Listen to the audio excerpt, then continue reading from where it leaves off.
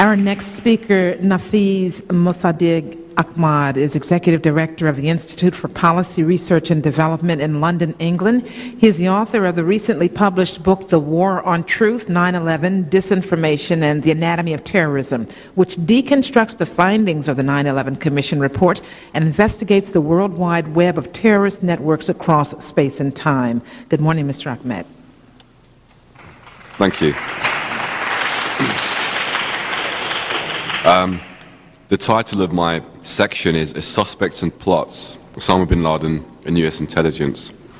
So I'm going to try and present a number of important facts and reports that fundamentally challenge the official account of the nature and identities of the alleged 9/11 hijackers. Very briefly, though I won't be able to cover everything at all, but their relationship to Al-Qaeda and their activities as Islamic extremists.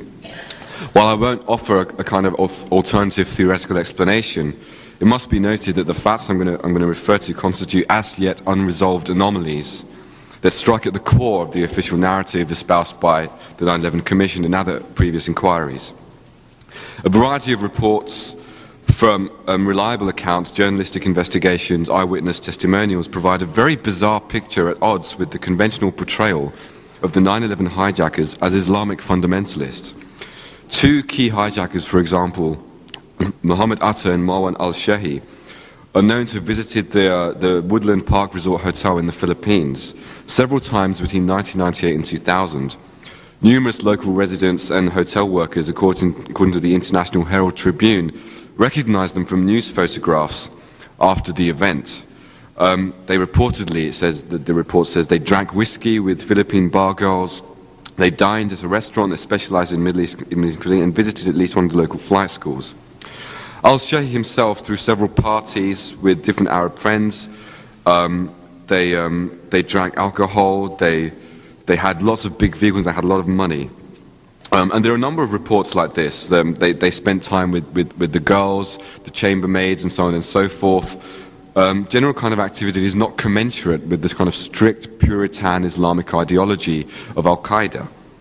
And there were many reports of this nature that I'm going to briefly give you. I mean, US investigators have said that 5 of the hijackers, including Atta al-Shehi, there are others, Nawak al-Hamzi, Ziad Jarrah, and Hani Hanjour, they visited Las Vegas 6 times between May and August 2001. According to the San Francisco Chronicle, for example, they, quote, engaged in some decidedly un-Islamic sampling of prohibited pleasures in America's reputed capital of moral corrosion, unquote. The activities included drinking alcohol, which is strictly prohibited in Islam, gambling, the same, and visiting strip clubs.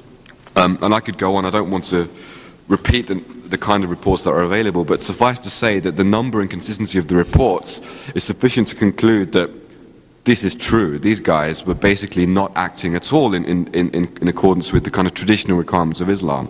Just to give you an idea, I have a quote from an expert. His name is Mahmoud Mustafa Ayub. He's a professor of religion at Temple University in Philadelphia, and he specializes in Islamic and Middle East studies. He said, you know, it's incomprehensible that a person could drink and go to a strip bar one night, then kill themselves the next day in the name of Islam.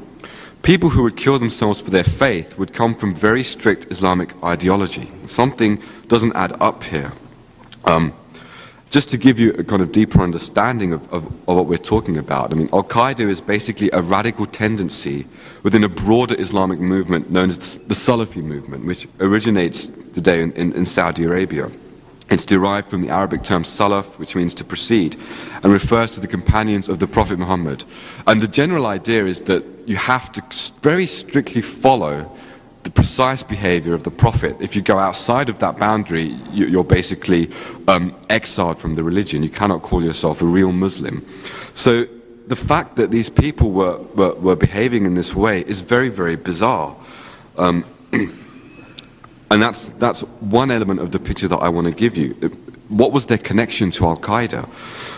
How were they connected to Al-Qaeda if they were behaving in a way which was supposedly completely at odds with Al-Qaeda traditions?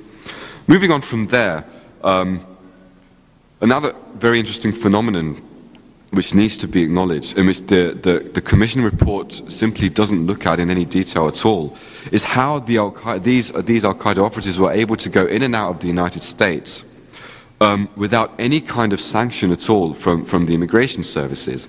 There was a very interesting report by Joel Mowbray from the Conservative National Review. And what he argued, and he interviewed a number of State Department officials who worked in the he worked with visas and in consular affairs. And what he concluded was that expert analysis of these visas, the visa application forms of 15 of the 9/11 terrorists, showed that all of them among the 15 reviewed should have been denied visas under then existing law. It wasn't that the law was a problem and that we need to tighten the borders. It was that the law simply wasn't applied. 6 separate experts were interviewed by Mowbray. They analyzed the simple 2-page form and they came to the same conclusion. All of the visa applications they reviewed should have been denied on their face. And he catalogues some of the glaring problems with the visas, and he says even an untrained eye would be able to look at this and say this is impossible to allow these people into the country.